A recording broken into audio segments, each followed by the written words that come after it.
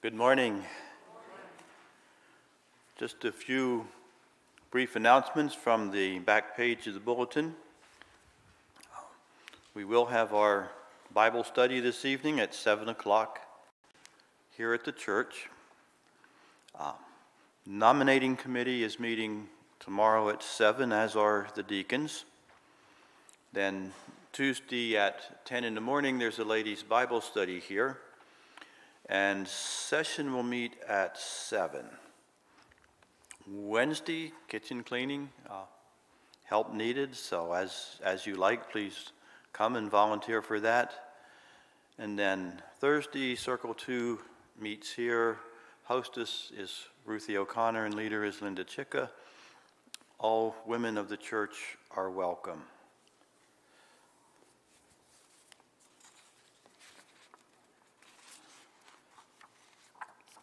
I would ask you now to please turn to page 3 in the bulletin, to the call to worship. This is the day that the Lord has made. Let us rejoice and be glad in it. The Lord be with you. And also with you. Let us worship God with these sentences of Scripture. May I never boast of anything by which the world has been crucified to me. Let us pray.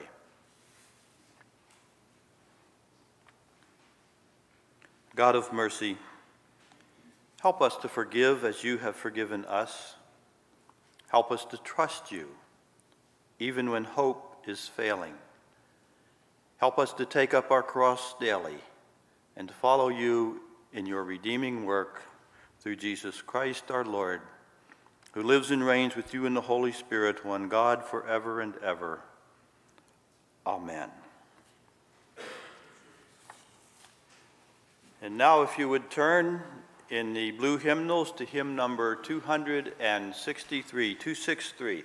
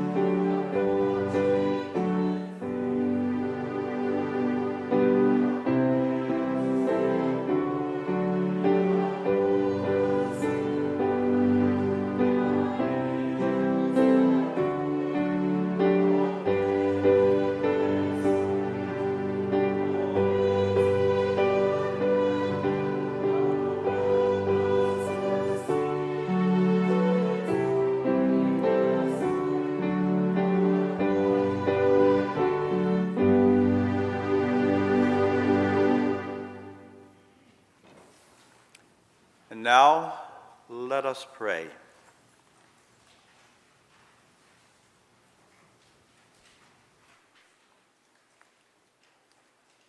Holy God, you spoke this creation into existence. And now speak to us so that we can hear through the many voices that surround us, that would speak to us, that would call us in other ways to other places.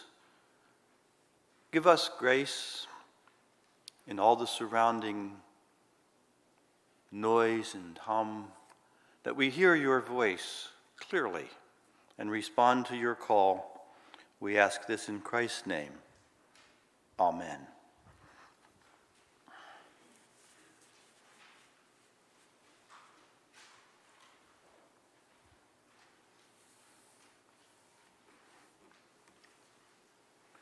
Our first reading today is from the prophet Isaiah. We're reading in chapter 50, verses 4 to 9. So listen for the word of the Lord. The Lord God has given me the tongue of those who are taught, that I may know how to sustain with a word him or her who is weary. Morning by morning he awakens my ear to hear as those who are taught. The Lord God has opened my ear, and I was not rebellious. I turned not backward. I gave my back to those who strike, and my cheeks to those who pull out the beard. I hid not my face from disgrace and spitting. But the Lord God helps me. Therefore I have not been disgraced. Therefore I have set my face like a flint, and I know that I shall not be put to shame. He who vindicates me is near, who will contend with me. Let us stand up together. Who is my adversary? Let him come near to me. Behold, the Lord God helps me. Who will declare me guilty? Behold, all of them will wear out like a garment. The moth will eat them up. And now let us take a few moments in silence and reflect on these words and how God might act in our own lives and our own calling.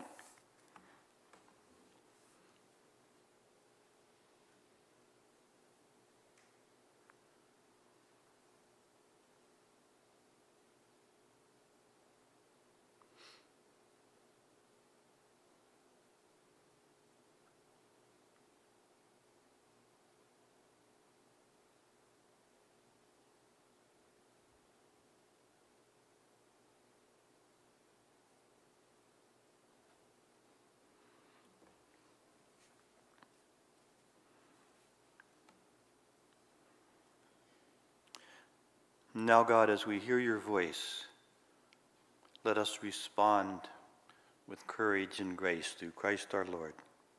Amen. We have a second reading from the Gospel of Matthew.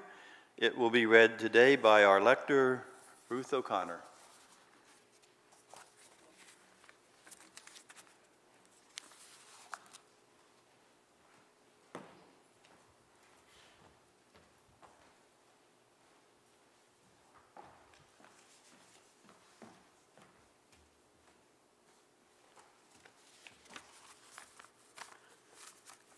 A reading from the New Testament, Gospel of Matthew, chapter 27, verses 24 through 31.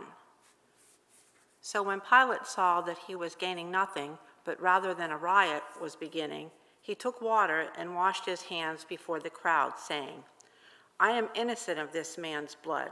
See it to yourselves. And all the people answered, His blood be on us and our children. Then he released for them Barabbas, and having scourged Jesus, delivered him to be crucified. Then the soldiers of the governor took Jesus into governor's headquarters, and they gathered the whole battalion before him. And they stripped him and put a scarlet robe on him, and twisting together a crown of thorns, they put it on his head and put a reed in his right hand. And kneeling before him, they mocked him, saying, Hail, King of the Jews! And they spit on him and took the reed and struck him on the head. And when they had mocked him, They stripped him of the robe and put his own clothes on him and led him away to crucify him.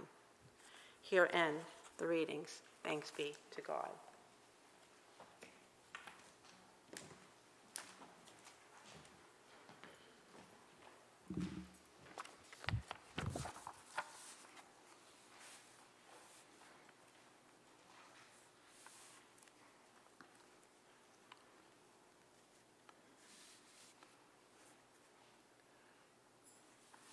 We have another odd passage from Isaiah today. The more I looked at this, the longer my thoughts got, the longer the sermon got. So I'm going to try to condense them somewhat for us. I'd like to look at what's happening in Isaiah's time, and then take a look at how the New Testament writers looked at this and used this and applied it to Jesus. And then I want to take a look at, I found a similar situation today that I think will explain this for us in our time and put before us the same basic challenges. But here in Isaiah, the situation addressed is to Israel in exile, that is, slavery in Babylon. And in this passage, and you'll see it 4 times, that God is the primary actor. 4 times the Lord God gives, he opens, he sustains, and he vindicates. But the word of the Lord comes to an unspecified servant. Some people will tell you that it is Israel. Some people will tell you that Isaiah in his great vision has looked forward to Jesus. But I think to stay simply with the text, it's best to say that God has called a servant to the specific task of speaking his word to the nation of Israel. Underlying that is the idea that Israel is in captivity because of their sin, and this is a message that they don't want to hear. Second thing we see is, still in verse 4, morning by morning he awakens, he opens my ear, that there has been a long period of preparation of this servant so that he has been taught over days, months, years, possibly a lifetime. If it's Isaiah, we have a very powerful call story early in the book. And he's called to be sent to the weary. And certainly Israel is represented here. They are the ones who are downtrodden. They are the ones who are in slavery. They are the ones who are, at this point, suffering for what they have done. And with this message, he's told the servant will be faithful, but he will be faithful at great cost. He will be beaten, he will be insulted, he will be disgraced. Being shamed in the Middle Eastern culture was essentially to lose everything. And yet, knowing this, going in, he hides not his face from disgrace and spitting. And the reason he can do this is because he knows that God is with him. That going into this very difficult situation, however it turns out, the fact that God is with him will keep him from being disgraced, and it gives him the moral stability and strength to go ahead with this message, knowing that the suffering he will undergo is for a greater purpose. And here at the end of the verses, where he says, all of them will wear out like a garment, the moth will eat them up. reminds me that the word of the Lord stands forever, and that what a person faces in this lifetime is temporary. So here we have someone called to do God's work who knows they will suffer greatly and says, yes, I will go ahead knowing that you are with me, God. So now I want to fast forward to the time of Jesus. I'm just going to round it off to approximately 500 years, 5 centuries, and pick up Jesus at his trial. Just before our passage, which Ruthie read for us, Matthew says at his trial before the religious leaders, they spit in his face and struck him, and some slapped him.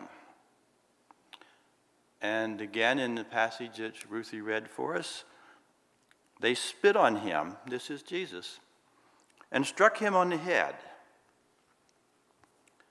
And Mark picks up the ending of this, so to speak. So Pilate, wishing to satisfy the crowd, released for them Barabbas, and having scourged, that is, whipped Jesus, he delivered him to be crucified. So when the New Testament writers see these events in Jesus' life,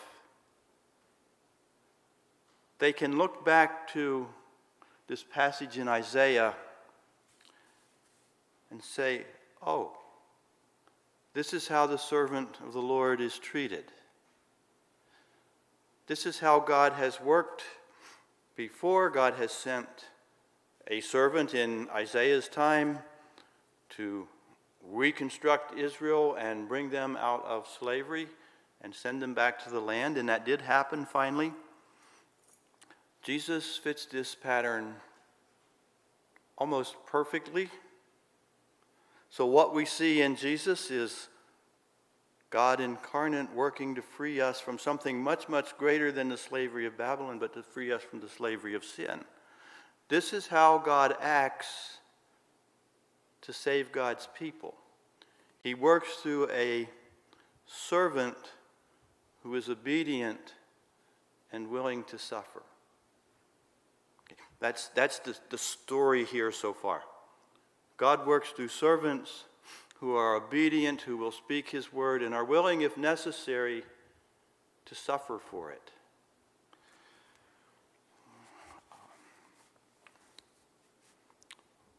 Paul, who is called St. Paul, as we call him today, not too much later, maybe only a few years, maybe only a couple years, meets Jesus on the road to Damascus. He accepts the call, knowing the challenges, and I'll just read some of the things that happened to him. He says, 5 times I received at the hands of the Jews the 40 lashes less 1.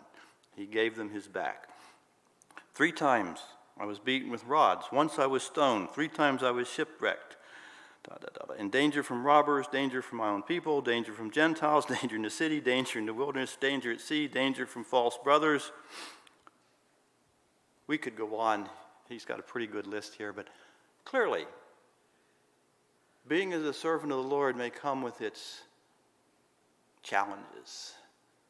Some of them emotional, some of them spiritual, some of them social, some of them physical. It can be a tough place to be a servant of the Lord.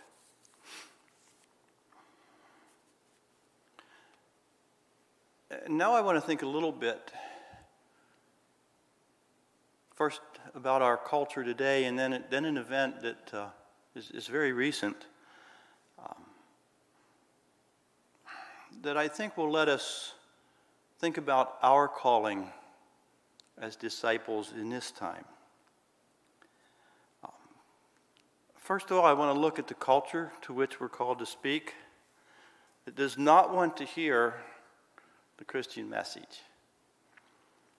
And it's not so much, I've thought about this a lot, it's not so much that people today are against Christianity because they really don't know what Christianity is.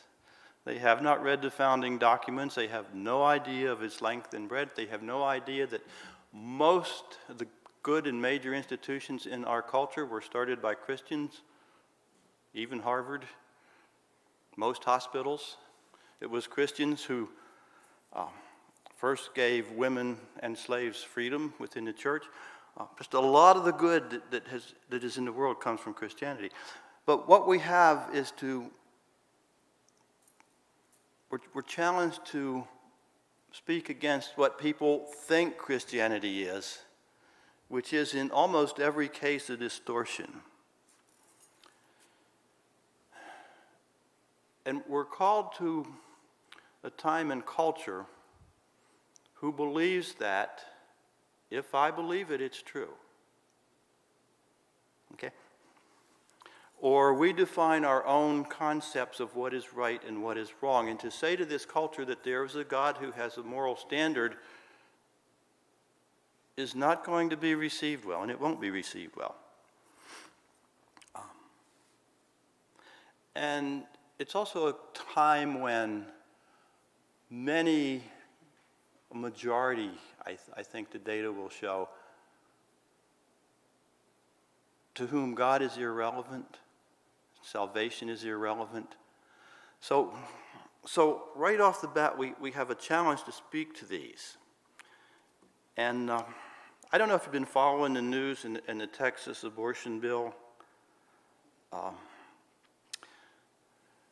But Texas has basically a bill that would limit abortion. And this just came across my feed this morning, and the title is, Tesla Should Say Something. Okay, Tesla's a big energy company. They make cars, they make robots, they make spaceships. They make a boring machine. I don't know where that's going. But anyway, they're a huge company. They're like Amazon or Google or Microsoft or Apple. One tweet from Elon Musk can change the whole financial market. Okay, they're a big company, and they have a lot of power. And Tesla should say something, and this is written by a woman, Connie Loizos. But that's not the full import of what she's saying. Okay. Where do I start here? Okay, apparently American Airlines has spoken out against abortion, and somebody wrote to ask her, why should they? Why should American Airlines care about abortion? Why should they take a stand? She goes on to say the bill is unconstitutional, but here's the part that really caught my eye. She says, still there are more reasons than not for tech companies, and particularly Tesla, to step out of the shadows and bat down this law. Okay. Why would Tesla do that? It's a fact, she says, that abortion restrictions lead to higher health care costs for employers. But one consequence of the Texas law that could hit tech companies especially hard is its impact on hiring. According to a study by the social enterprise ReAventure, 60% of women say they would be discouraged from taking a job in a state that has tried to restrict access to abortion. Okay. Same is true for a slight majority of men. Tesla's abortion law also creates an extrajudicial enforcement mechanism that should alarm tech companies and cost them money. Rhetorical question, what's the problem here? The problem here is we're taking a moral issue. Is it right or wrong to kill an unborn child? And making it into a financial decision. If it costs you more money, then clearly it's wrong. This is a huge, huge step away from any moral structure that we have in America. If we make all our moral decisions on cost, where is that going to lead us? What about end-of-life issues? Why should I hit my insurance for $90,000 or $190,000 or $900,000 for somebody that's 88 years old and is going to die next month anyway? Right? And we could just go on and on and on and on with this. But this is a reflection of at least part of the culture at large. It's their right to make moral decisions according to their criteria. And I can guarantee you, if you speak against that abortion or for that abortion bill, you will get pushback. If you somehow get out on one of the major feeds, if you were to get out on Rogan and say that, Joe Rogan, and say that, you would get pushback and you would be persecuted and you would suffer. And my bigger question is, where's the church? I haven't heard one church speak up here. And maybe that's why we're not as effective as we used to be. And maybe they have, and I just haven't heard it. But for me, reading that article, the final question is, do we want decisions of life and death to be made on the basis of finance?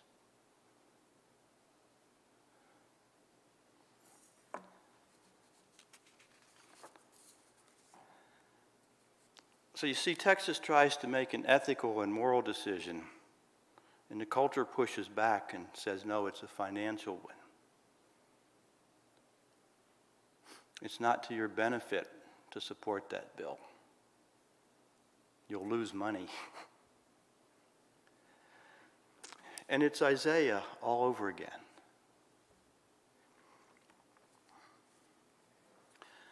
So I think, and this is where I just stopped and thought, how do we approach this? I think we can say broadly that where we see these patterns working out from the prophets to Jesus to today, we're seeing the way God worked. But what we're not seeing here is the prophet speaking against this. That disturbs me.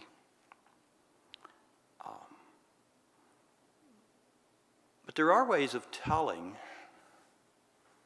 when we are in God's vision, and that's from the responses we get. My experience, and it's limited in speaking to people outside the church, is that they are spiritually hungry and they want to hear what we have to say. I've had more than one conversation that went on for a long time. What do you believe here? What do you think here?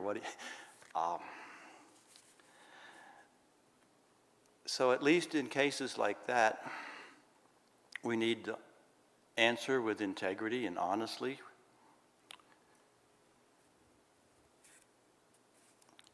And I think when we do, we might expect, most of the time people are pretty polite. Once in a while you run into somebody that's almost violent. But I think it's time minimally for us to be willing to stand and say, that I believe the gospel, I believe there is a moral imperative that God gives us, and that this is where I stand. But I'll leave you for the moment to think about that. Let's pray. Holy God, in our time, in our place, tune our ears to hear your prophets, because we know that you do nothing without telling your prophets, and they will speak to us, so let us listen. In Christ our Lord, amen.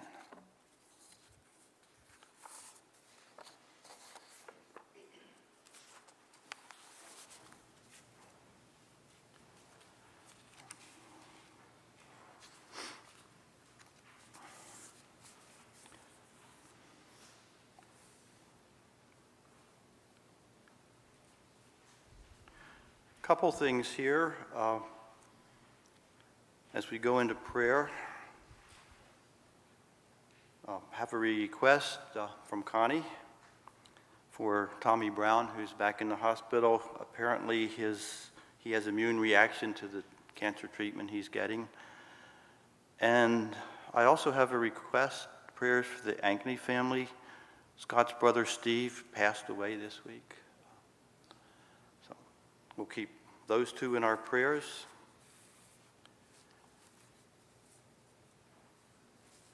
And now let us go to God in prayer.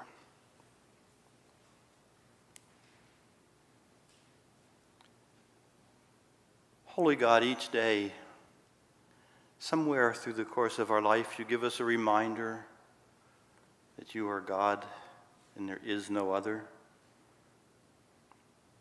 Somewhere we get a reminder that you have heard us, that you have spoken, and nudged us, or healed us, or pushed us in some new direction.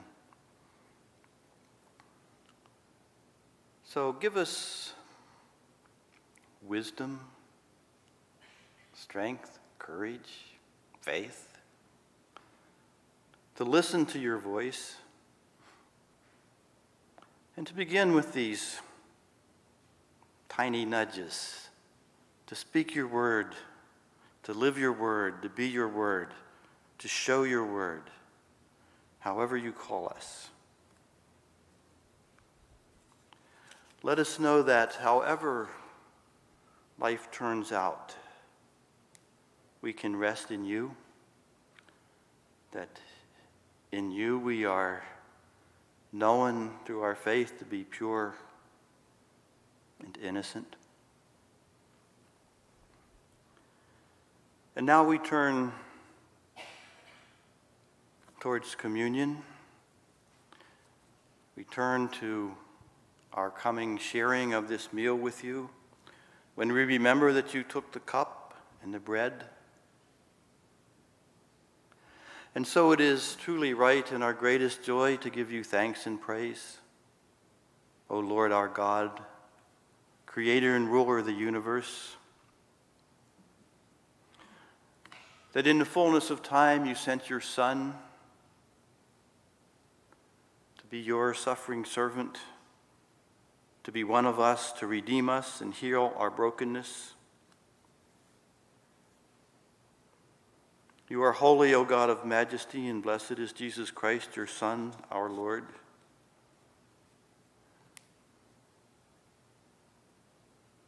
Gracious God, pour out your Holy Spirit upon us and upon these your gifts of bread and wine, that the bread we break and the cup we bless may be the communion of the body and blood of Christ. And as we remember this meal, let us also remember the Ankney family, Tommy Brown, all those who suffer for you and with you.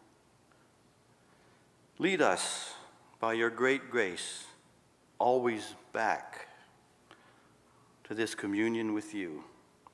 Praying this in Christ's name. Amen.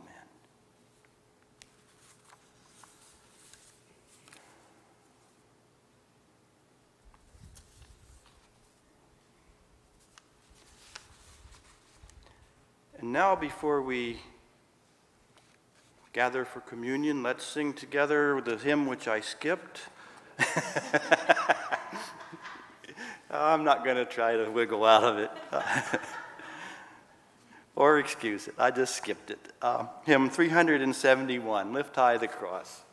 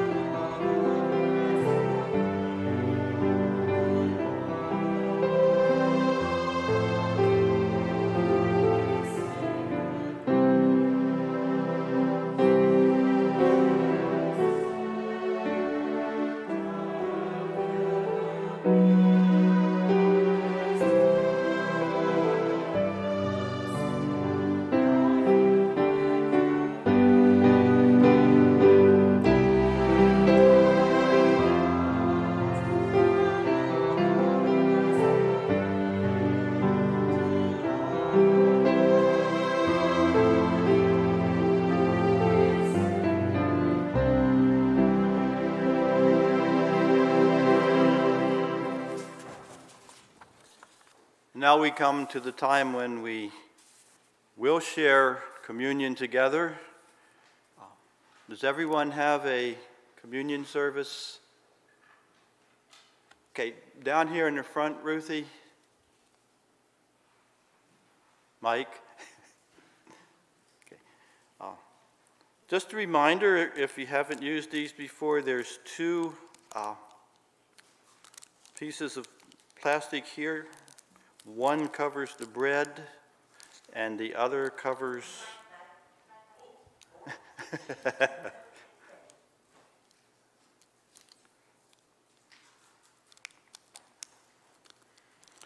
And this one's being stubborn. But there are two pieces of plastic. One covers the bread. There you go. The other seal breaks and will allow you to drink the juice. If you are at home with us and you have prepared your juice or your wine and your bread, we ask that you share with us as we together share Christ's meal.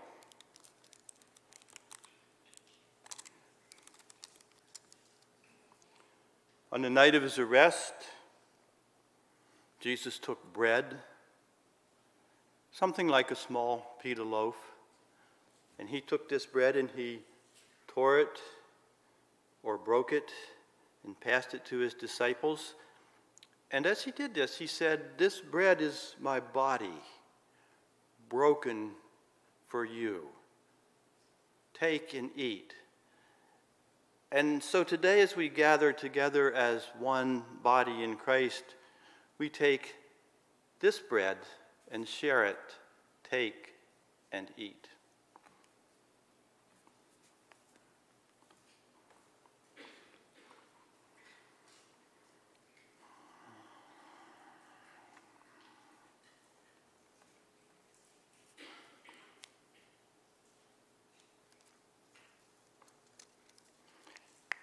After this,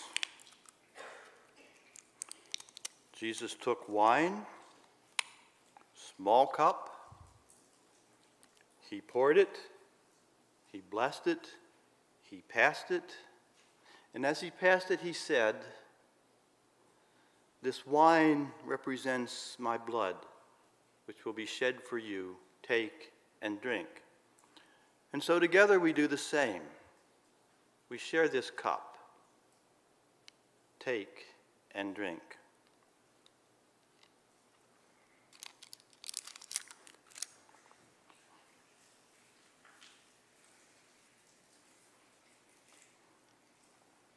Let us pray.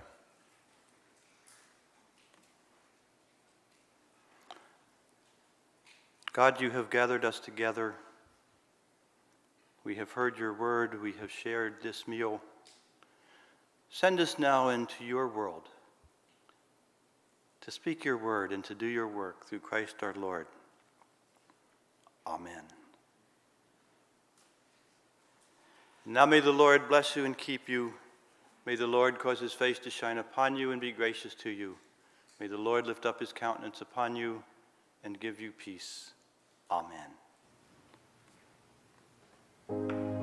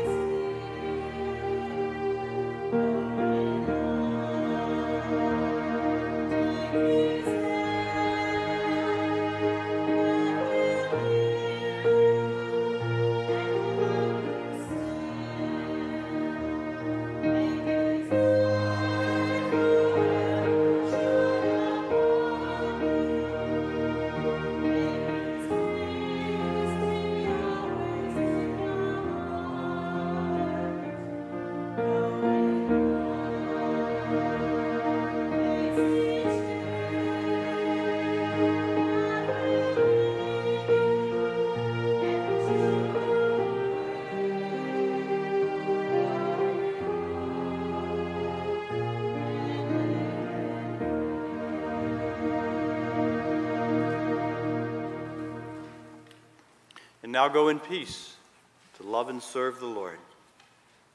Amen.